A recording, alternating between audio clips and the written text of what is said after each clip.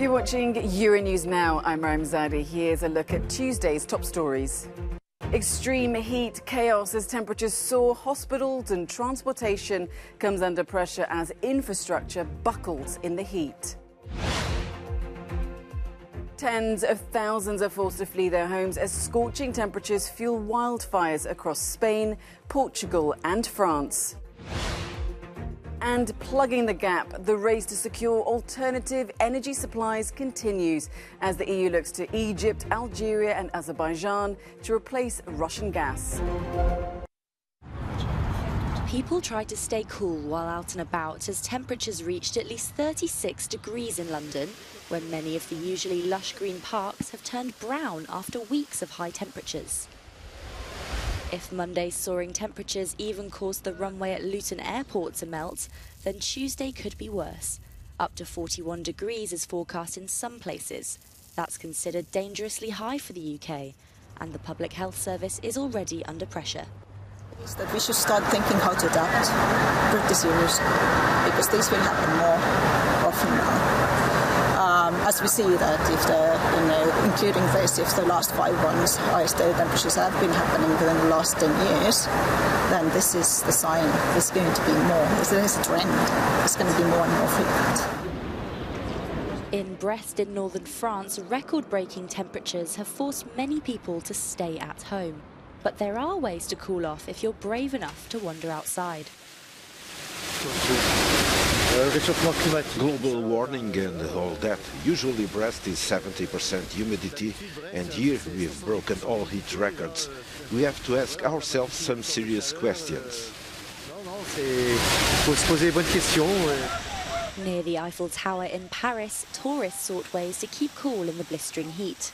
Staying hydrated is the advice to everyone, with no exceptions. The blanket of hot air covering much of Europe should continue in the next few days. Firefighters in southwestern France are battling to contain a series of wildfires on an unprecedented scale. 15,000 hectares had already burned as of Monday in France's Gironde department.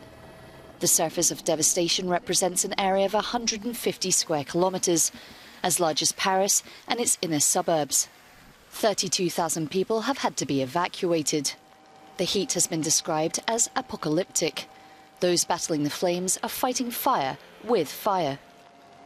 We burned an area in a planned, chosen and limited way, an area that is destined to burn. But burning it before the main fire arrives allows us to avoid the fire going further, and in particular jumping on the large area of mountains that we have just behind us. In Spain, at least 20 blazes are burning out of control. The flames have destroyed homes and crops and forced thousands of people to seek emergency shelter. In Catalonia, locals took what they could as the flames came near. I don't know what condition my house is in. I think it's burned from what I've been told, but I can't say how seriously. I saw a video that a neighbour sent me, and it looks burnt. It started to get stronger and stronger. At 5 p.m. we were caught by the flames and we had to run. We took the 4 puppies that we have and that's it. The chickens stayed, our 15 kittens too. This year's wildfires are already some of the worst in memory, and they're not yet under control. The wind isn't helping, leaving firefighters unable to see which direction the flames will take. Firefighters in France's southwest are in a race against time in the sweltering heat to try and contain wildfires carving out a blazing path of destruction. As they battle and waterbomb vast areas from the skies, let's bring in our correspondent on the ground, Annelies Borchers. Annelies, so what's the latest then? Are these firefighters able to get those fires under control? Not yet, at least according to local authorities. The last few hours have been extremely difficult for the more than 2,000 firefighters that have been deployed here to the Gironde region in the southwest of France. They've been trying to put down this fire for a week now, and I don't know if you can tell, but the clouds around me and the fog is nothing to do with the weather. This is not a sign of rain to come. This is a result of those fires. This is smoke, and you can smell the fire from this city. There I am, the city of Langon. This was not the case yesterday. The skies were clear, and you could definitely not smell the fire. The authorities have also been saying that the last few hours have been difficult because strong winds have been pushing the fire towards different directions, and firefighters have had to reposition multiple times. We also understand that some infrastructure has been damaged. That had not been the case until now, but so far there's been no victims. Authorities have also explained that they've been trying different techniques to try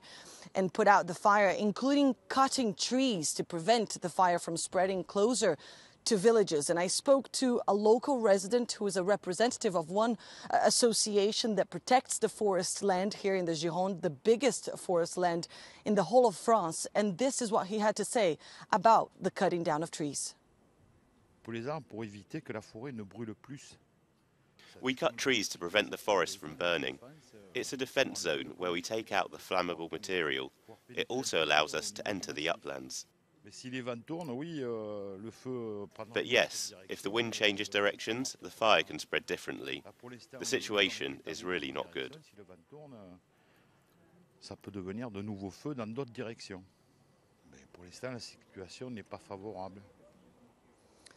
So with the elements against them, the situation is really not good, according to that representative of that association.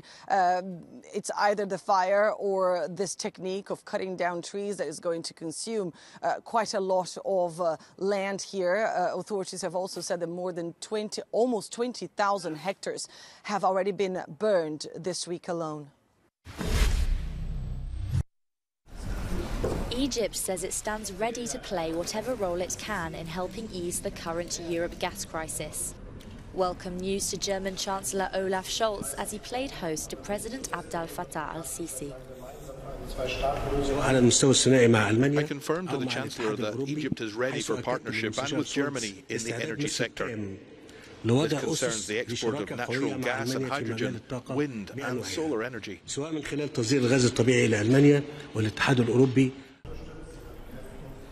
As far as the supply of gas and prospectively also hydrogen is concerned, those do fit well into the very long industrial relationship that Germany and Egypt have had with each other.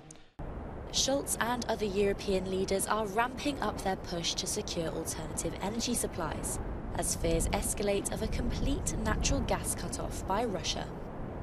On Monday, EU Commission President Ursula von der Leyen signed a memorandum of understanding with Azerbaijan to double gas imports from the energy-rich Caspian nation to Europe.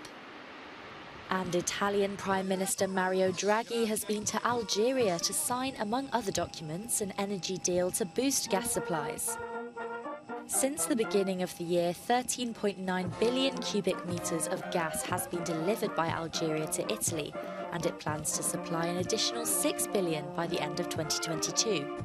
Last year, Russia supplied about 40% of Europe's natural gas, but its war in Ukraine and Moscow's drawdown of natural gas flows to a dozen EU countries that have triggered soaring energy prices, inflation, and a growing fear of how the bloc will power industry and heat homes this winter. Australia's 2021 State of the Environment report is out and its findings are grim. It says the country's environment is poor and deteriorating due to climate change and human activity. And the situation may be even worse once the consequences of recent environmental catastrophes are better known. The bushfires of 2019 and 2020 are still being felt today. Those bushfires were an ecological bomb ripping through southeastern Australia. They killed or displaced up to 3 billion creatures. They burnt over 80% of the Greater Blue Mountains area, almost 60% of our Gondwana rainforests, and more than 40% of the Stirling Range National Park. And they tipped clouds of sediment and ash into our waterways, leading to mass marine deaths. According to the report, Australia has lost more mammal species than any other continent in the world. Over 100 animals have been declared extinct or extinct in the wild. A primary reason is habitat destruction, caused often by natural catastrophes such as flooding and fires. The 5-year report is putting pressure on the government to promise new laws and enforce them. We'll take a short break here, but do check out all of our top stories on euronews.com.